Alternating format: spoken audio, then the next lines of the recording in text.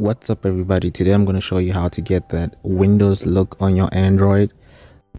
If you're new to the channel, please don't forget to subscribe so that you don't miss out on new videos. So let's get into it. So we're going to download the app. Someone said I should show the download process so that I can address problems that may come with the app, because most people face problems when it comes to apps and new updates. So as you can tell, there's a lot of apps, but they all work differently. So I'm going to try one that I know, because I know it has that multitasking function that most apps don't. So I'm going to try this one.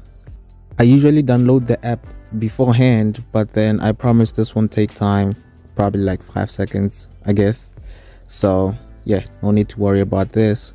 There's actually another app that looks exactly like Windows. So if you want me to make a video on that one, then let me know in the comments and I'll make that video.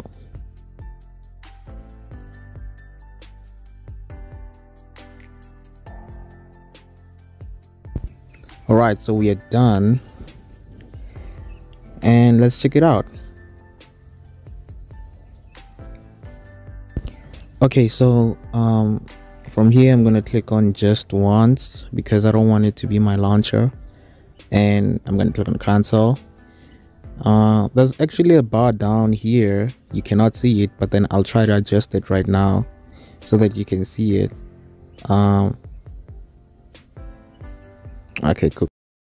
So we have icons here, and as you can tell, you can rearrange every single icon here as you wish. But there's something that I want here. It's the multitasking tool, and as you can see, all apps can be rearranged. So I'm going to try to find a video that I can play and also open an image at the same time. I was actually trying to play 2 videos at the same time, but I don't know if my phone can handle that because I'm recording and doing all these things at the same time, so it can be stressful to the phone. So I don't want it to cut my video short.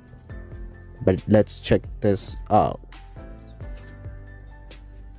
There's no sound because I did not set it to like play the sound, but let's check if we can view an image at the same time. So as you can tell, it's good at multitasking. Not all phones allow this, so if you don't have this function, then it pretty much lets you do it. It doesn't even need display over apps option, draw over apps. So there you go.